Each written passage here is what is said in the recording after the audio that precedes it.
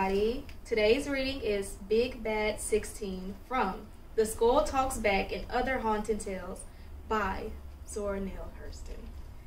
Years ago, there was a man who wore size 16 shoes. He was so big, fast, and strong. They called him Big 16. One morning, Big 16 said, "I think I'll go down to the pasture and catch me a wild hog." "You're strong, but a wild hog's stronger than any man I know," said one of his friends. Big 16 ran that hog down until he caught him. "Didn't think you could do it," said one of his friends. "You just got lucky." To prove it wasn't just luck, Big 16 thought he tried something else to test his strength. So, the next morning, he wanted to put some new blocks under his house to keep it from falling down. Since there were some huge 12 by 12s in the cow lot, he thought he'd go down and see if he could pick them up. His friend said, "You need some help. You can't lift 12 by 12s all by yourself. They're too heavy."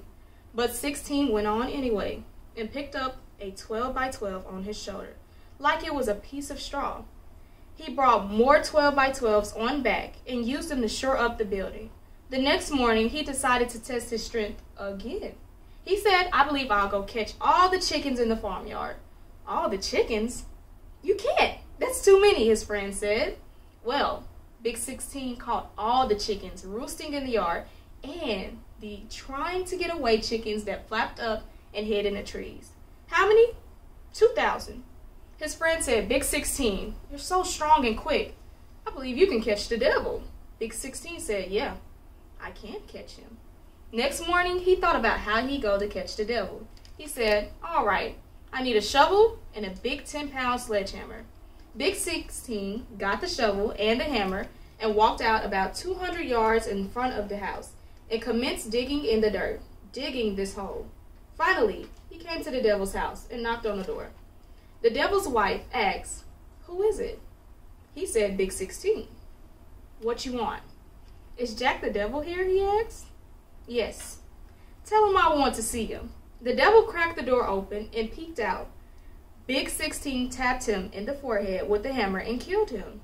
Then he ran and grabbed him up and carried him across his huge shoulder and back up to show off to his buddies. His buddies told him, "We don't want that ugly thing. Take him back." Big 16 dragged the devil back and threw him in the same hole he dug, covered him with dirt, and buried him.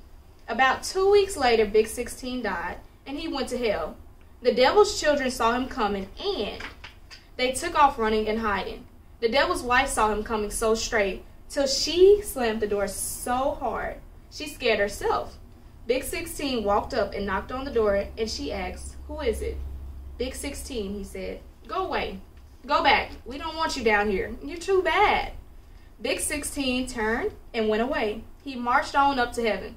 When he got to heaven, he knocked on the pearly gates. They asked, "Who is it?" "Big 16, he said. They said, "Go on away from here. We don't want you here. You're too bad." Well, there was no place else for Big 16 to go, so he had to come back down to earth. When he started falling back to earth, his soul changed into a ball of fire. Even today, you can see him wandering around on the earth. We call him Jack-o'-lantern, but it's nobody but Big 16.